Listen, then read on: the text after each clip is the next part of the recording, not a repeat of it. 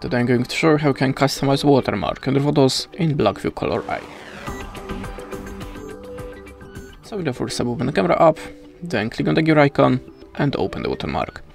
If you want to personalize it by yourself, turn on customization.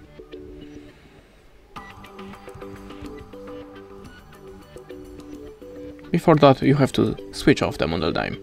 Now you can enter your custom text. Then go back to camera, and now you can take your photo with the personalized watermark. This is how it works. Thanks for watching, leave us a like or a comment, and goodbye.